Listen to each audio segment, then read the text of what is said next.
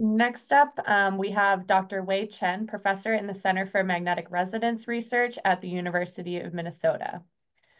Dr. Chen received his bachelor's in physical chemistry from Fudan University and went on to study at WashU in St. Louis, where he received his PhD. In 1994, he joined the world-renowned Center for Magnetic Resonance Research. Dr. Chen is a fellow for the International Society of Magnetic Resonance in Medicine and the American Institute of Biomedical Engineering. He serves as a reviewer for NIH grant proposals and manuscripts of scientific journals, and is a member of the editorial board of imaging journals. His research focuses on developing ultra-high field magnetic resonance imaging and spectroscopic imaging technologies to study brain cellular energy metabolism, neuroenergetics, brain function, and dysfunction. He has a talk today entitled New Way for Quantitatively Imaging Brain Energy Metabolism Using Deuterium MRS Imaging and Isotope-Labeled Glucose at Ultra-High Field. So, Wei, the floor is yours. Okay, so let me see why I cannot put the whole screen. Do you see the screen or that? Not yet. Can you try to share it once more? Sorry, maybe let me try again.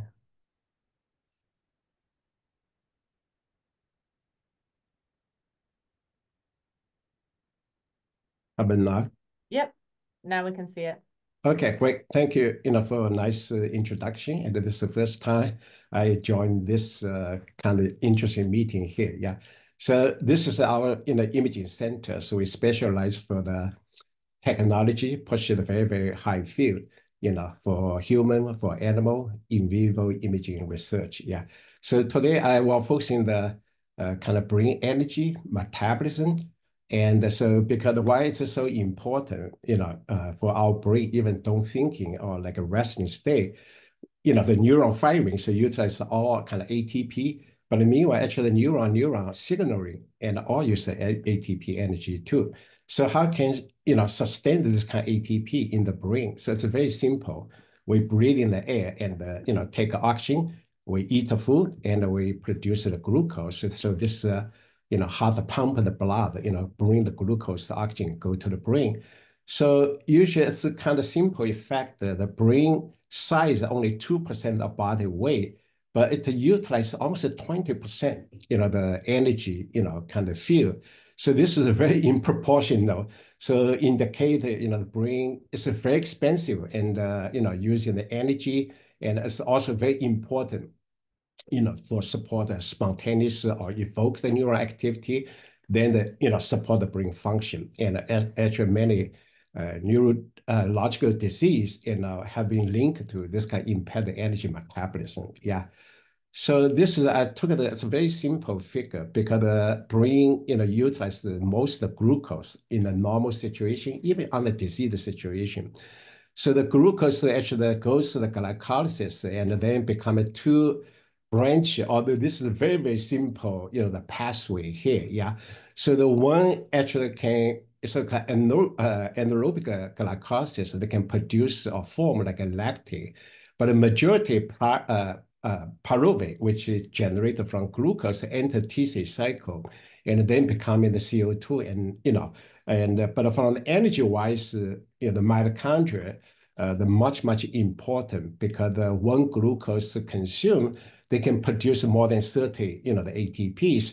But meanwhile, if it goes to the lactate, only produces 2 ATPs. So this is for normal cell. However, for many conditions, the metabolic reprogram could happen. One kind of extreme case for the tumor, so-called Warburg effect. So they're shifting this kind of metabolism towards the glycolysis, producing much more lactate. But meanwhile, they suppress the TCA cycle and reduce the kind of intermediate related to the mitochondrial metabolism. Yeah. So for us, actually, we thought about, say, can we use the MR imaging machine, to develop some technology which can non-invasively, kind of assess this kind of multiple pathways, okay, and then we can, come back and look the, normal brain function or the disease of the brain. Yeah, so that's actually in the past, maybe almost like 10 years, we developed some technology based on the deuterium, MR spectroscopy imaging. From the previous talk, some of the deuterium even a bit trouble for like a blotting spectrum, the weights. But for this one, actually, we fall in love with the deuterium, and I can show results. Hopefully, can convince you this maybe it's like a new way to look at like a brain energy metabolism. So look at the history, and the Professor Joe Ackerman from Washington University, actually, he is my PhD advisor. And when I worked at his lab, I was doing other projects. But meanwhile, he published one paper, used the deuterium water as like a perfusion tracer. So you can IV injection to the, say, like a red body. And then you can see this labeled compound shooting very high, okay? They quick decay, okay, because like the perfusion tracer, okay, they go to the brain, then leaving that. But how fast they're leaving actually relate to the perfusion processing. So that was almost like 30 years ago. Then maybe around 10 years ago, another professor in the Case Western, actually, who was my very close colleague and friend, and he had all kind of innovative idea, and he was a professor in chemistry department, although he not great for in vivo imaging, but he created some unique idea. This is one of them. So he used to unify labeled glucose, and you can see the simple spectrum and a couple recent peaks, and one is natural abundance water. Okay, there are other peaks, from the glucose. Then he injected this glucose into the mice, then look the whole head, see what happened. So many saw the two signals. One is like the glucose here, and another just like a deuterium water, okay? Because somehow glucose was metabolized, become a final product, like water. So if you look at the dynamic, and you can see the glucose reach the peak, they slowly coming down because the brain consumed the glucose. But meanwhile, they gradually produce a lot of water there too. So if you look at the title, he kind of tries to say this maybe can look at the oxygen consumption through this kind of technology. Okay, so we looked very carefully. We also had a discussion with him. So I thought maybe not easy. Okay, even before that, we also developed some O17 technology. Okay, you can ask the subject breathing this isotope-labeled oxygen gas. They go through the metabolism. So this only 2 minutes. Okay, they also produce the labeled water, but 2 minutes already increased like more than 50% labeled water, which metabolizes from oxygen. But now if you look at this deuterium, even took 30 minutes, only increased 50%. So that means a lot of water or metabolic diluted through this processing. So maybe not very specifically to relate to oxygen in the metabolism. But meanwhile, say, well, we still have a lot of information, so maybe let's forget the oxygen consumption rate, but we can look at like a glucose metabolism, lactate metabolism, and the TC cycle. So that's we work at that, use a little bit simple one. So we ask, Cambridge, isotope, just provide some simple glucose. So you label like a 2 proton by the deuterium on the carbon 6. So you usually call the D66, yeah. So then you follow the biochemistry, inside, say, the brain cell, and they become a pyruvate, and then some small fraction goes to the lactate, but a majority probably enter TCA cycle. But TCA cycle, they can exchange with glutamate through the alpha keto, yeah. So this can label on the glutamate, So then we did some study, and this is the red brain. This is before inject the glucose, we see natural abundance of water.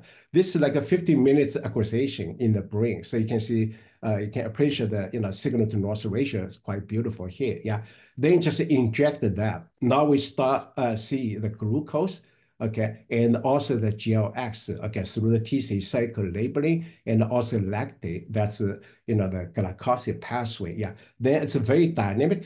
If you wait some time, you can see the glucose come down because the brain consume the glucose and also produce more labeled water.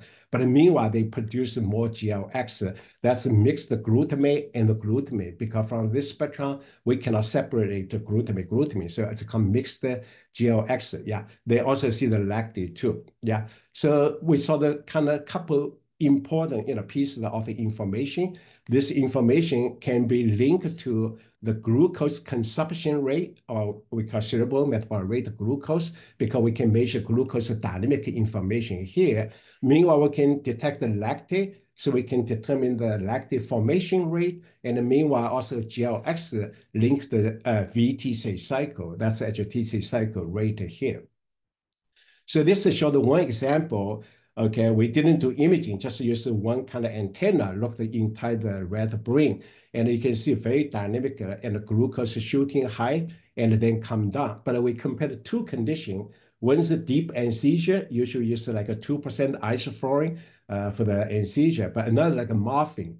Okay, so that condition, animal didn't move, but it's like a brain activity, almost looks like the normal wake condition. Yeah, so you see the dynamics is very, very different. Okay, for the red lung, because the morphine is a high activity, so the shooting not very high, because the brain already started to utilize a lot of glucose, then the decay also much faster here, right? If we compare the deep anesthesia, because brain didn't use too much glucose, and the same dose of glucose injection, they can reach a much high P, then the decay also much slow. So if you take the imaging here, you can see that, glucose, imaging already very, very different. Yeah. Meanwhile, you can see the high activity, they produce much more GLX than the deep anesthesia. Okay, so we can utilize this information, build the modeling, and then compare these two conditions. Indeed, we see morphine the metabolic rates for the glucose consumption TC cycle almost near like 2 times high than the deep anesthesia.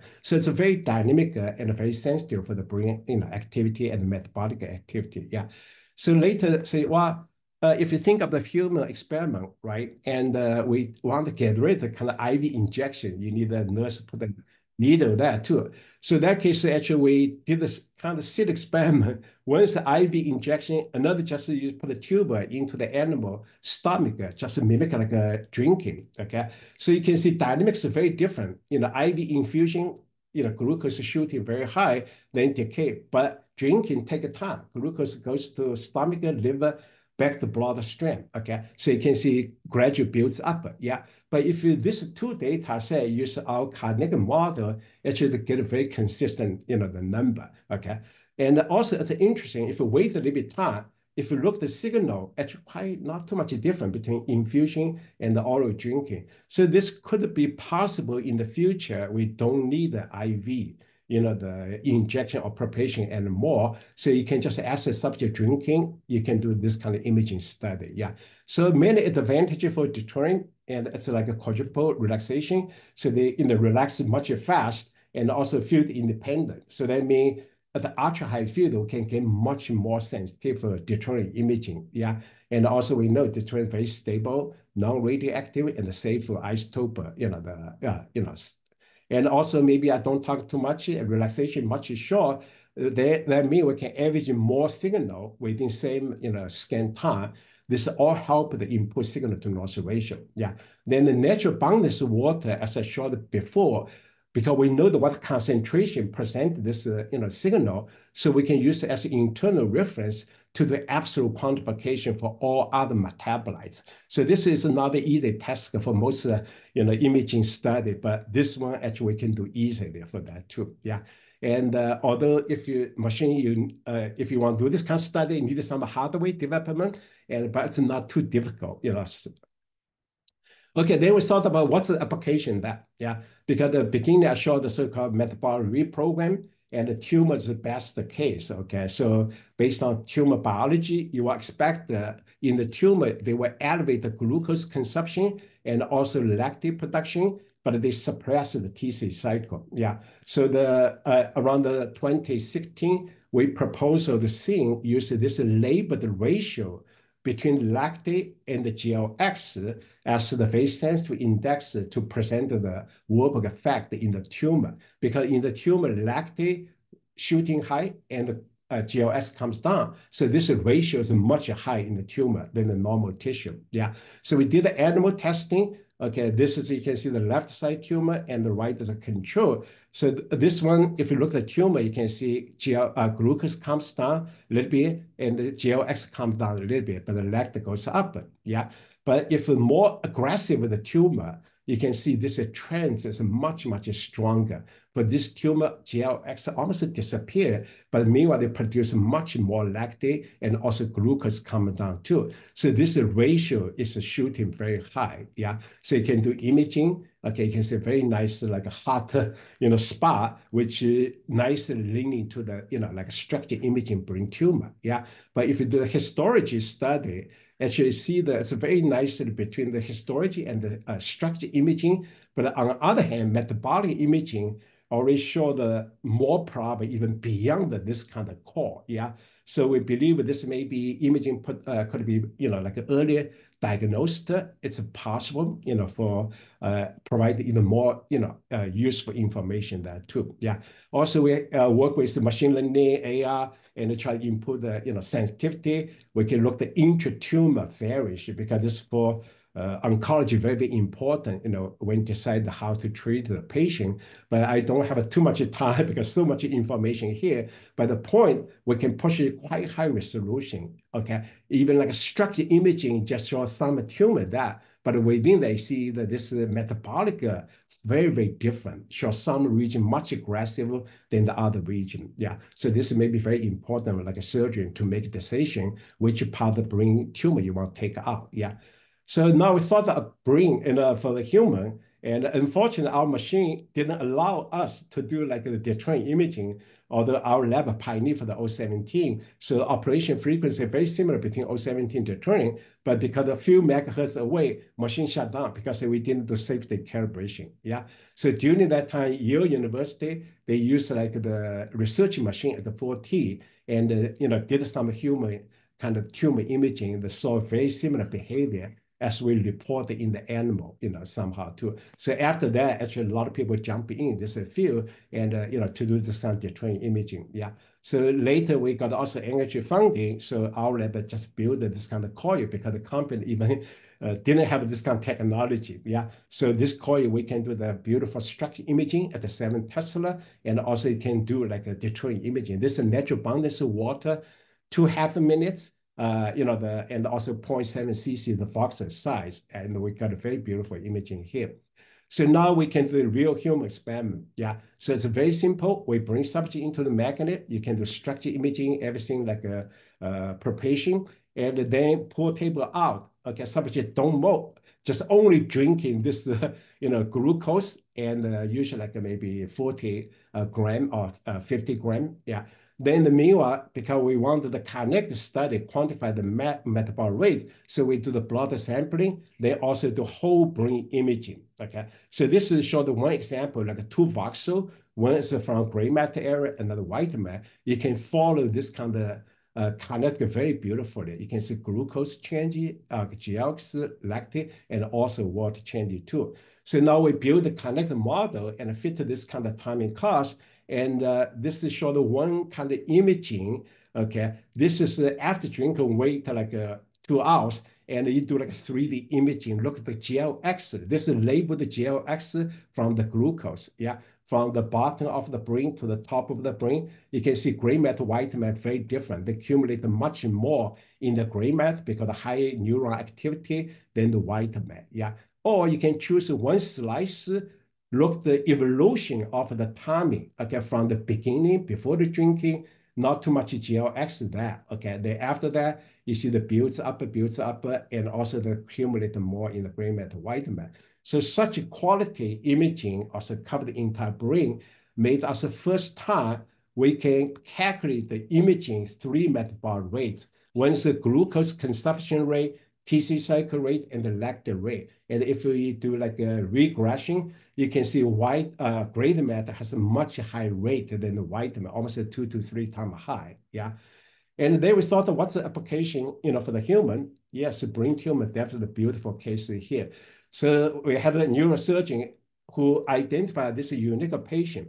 So if you look at the clinical imaging, you see chunk of the frontal lobe had a lesion, right? You see this imaging like a white contrast aging, it's like a darker. So for surgeon, what do they do? You want to take the whole chunk of the brain tissue, or maybe some tissue within that still kind of, still working, but you don't need to take out. So he brought the patient to our center. We did the imaging. Okay. Wow, very interesting. We only saw the 2 small islands within this lesion actually have trouble here. We call the positive zone. So then the surgeon brought the patient back. Okay, he chose two locations. One is a hard spider here. Okay, took the biopsy. Another is a neighborhood, but still within this lesion. Yeah. Then he very exciting say, wow, so exciting because in the positive region, he saw tons of tumor cell. But the other region, still in the lesion, they don't see the tumor cell. Okay, so this is a very kind of important because in principle we can create like a 3D tumor imaging. Either can help the or guiding the biopsy in the future. I wish someday maybe they don't need a biopsy anymore. Okay, just based on this imaging, they can decide how they perform, the surgery. Yeah, so why it's important? Okay, in the current the PET imaging is the most kind of established clinic, although it's not popular because most hospitals don't have a PET machine. This I took one picture from review paper. Yeah, from the structure imaging, obviously something wrong here, right?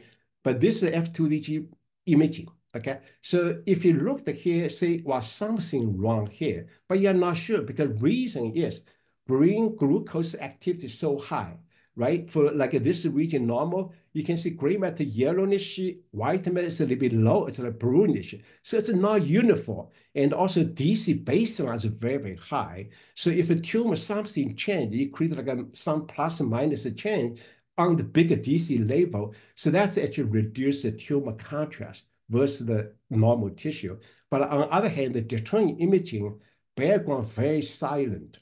Okay, if the tumor, they sky high. So that makes the physician or radiologist much easier to judge where the problem region to.